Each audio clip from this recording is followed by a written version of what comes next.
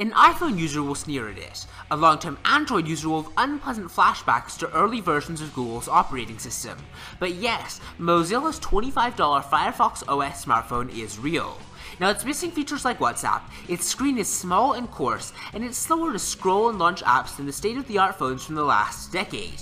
But that's obviously not the target market. As any number of bruised companies can attest, taking on Android and iOS head-on is difficult, but Firefox OS today is geared for a much more cost-sensitive market. Mozilla reasonably tells those who would judge this Firefox OS model that they should compare it to a bargain bin feature phone with few built-in apps and a low-end camera.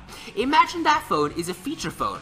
Imagine when you go and buy one of these devices that every euro is precious to you, said Mozilla leader Mitchell Baker at a press conference at Mobile World Congress. Looking at, quote, the richness and power we're able to offer to this market, you will be astonished, unquote. And for that market, it really does work. You can install apps, load web pages, search your contacts, and send email typed with an on-screen keyboard.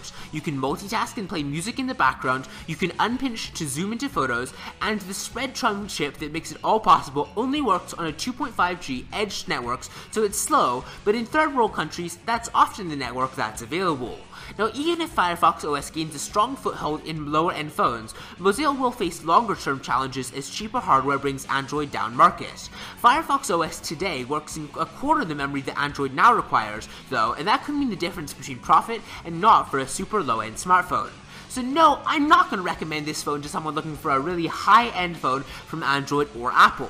But yes, for emerging markets, this is exactly the sort of phone that we're needing. Phones that actually do offer a fair number of features, but are really dirt cheap in price. Let me know what you think of the $25 Firefox OS phone though in the comments below. Please be sure to like and subscribe if you enjoyed this video, and I will see you next time.